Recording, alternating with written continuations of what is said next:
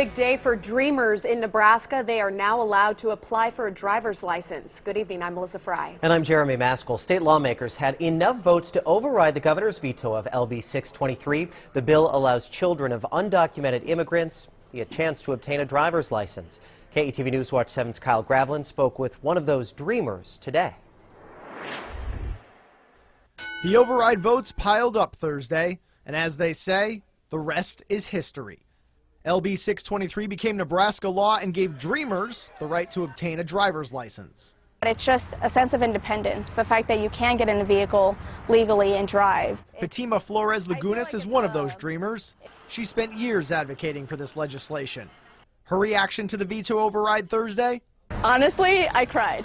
Dreamers can now get their licenses at any state DMV office. Douglas County Treasurer offices like this one near 50th and F, rather busy Friday afternoon, but Fatima says you don't need to rush down here. It's important to be educated before you come down to get that driver's license.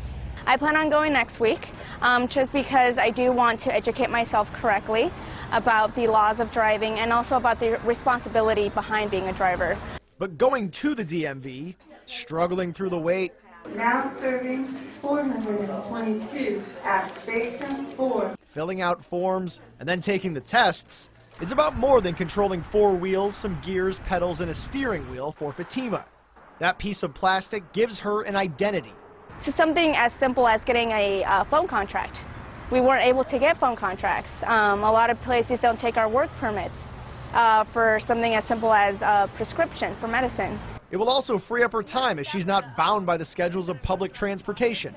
In the meantime, she'll be studying up for next week. Reporting in Omaha, Kyle Gravlin, KETV News Watch 7.